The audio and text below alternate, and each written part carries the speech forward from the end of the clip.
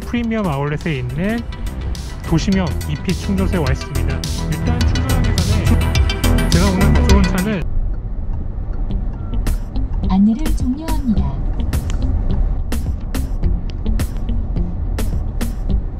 네, 안녕하세요. 데일리카 조재환 기자입니다. 오늘 저는 송도 현대 프리미엄아울렛에 있는 도시명 E-Pit 충전소에 와 있습니다. 일단 충전하기 전에 송도에 있는 E-Pit 충전소 모습을 제가 여러분께 보여드리자면은, 전반적인 디자인은 우리가 고속도로에서 봐왔던 E-Pit 디자인과 많이 유사하긴 하는데요, 차이점은 있습니다. 우리가 고속도로 E-Pit 휴게소에 가면은 상단에 어떤 차가 지금 현재 어떤 상태에서 충전하고 있는지, 남은 충전 잔량은 어떻게 되는지 그 부분을 보여주는데, 지금 이곳은 상단에 지금 어떠한 전광판도 설치가 되지 않았어요. 그 외 나머지는 거의 우리가 고속도로에서 봐왔던 E-Pit과 유사하다라고 생각하시면 되고요. 그리고 좌측 E-Pit 충전기 바로 왼쪽에는 이렇게 대기표를 발급받을 수 있는 또 안내 화면이 나오고 있습니다. 초고속 그리고 급속 비용이 나와 있고요. 상대적으로 꽤 비싼 편입니다. 충전기가 모두 비어 있으므로 바로 충전이 가능하다라고 안내가 나와 있네요.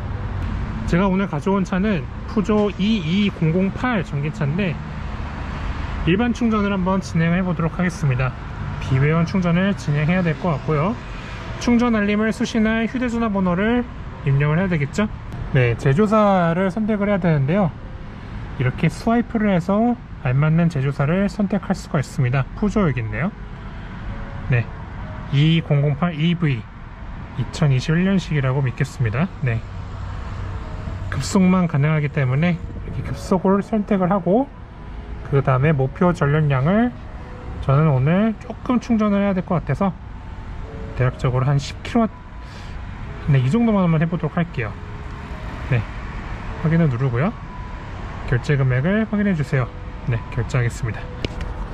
네, 충전을 진행하겠습니다. 한 손을 들기에는 꽤 무겁네요.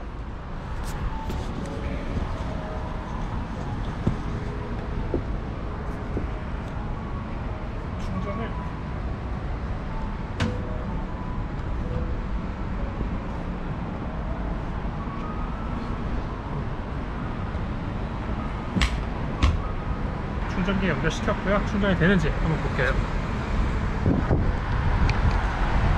충전 연결시켜 놨고요. 충전 준비 중입니다 라고 뜨고, 네, 관건은 이게 잘 충전이 되는지를 봐야 될 거예요.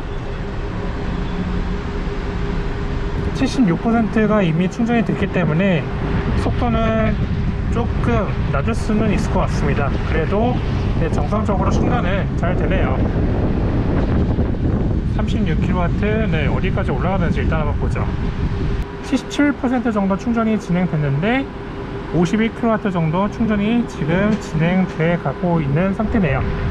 할인 전 충전 금액 이렇게 나와 있고요. 네, 정확한 충전 시간이 고지되지 않는 차량 모델로 실제 충전 시간과 차이가 있을 수 있다 라는 안내 메시지도 확인할 수 있습니다. 지금 이곳은 생긴 지 얼마 안 돼서 홍보가 덜 됐는지 아직까지 지금 시간이 10월 5일 11시 46분 점심시간이 다 됐는데 아직 저만 이렇게 충전을 진행하고 있어요. 일단 접근성은 좋은 것 같아요. 들어오자마자 이 충전소가 바로 앞에 보일 수 있기 때문에 누구나 쉽게 찾아올 수 있는 구조입니다.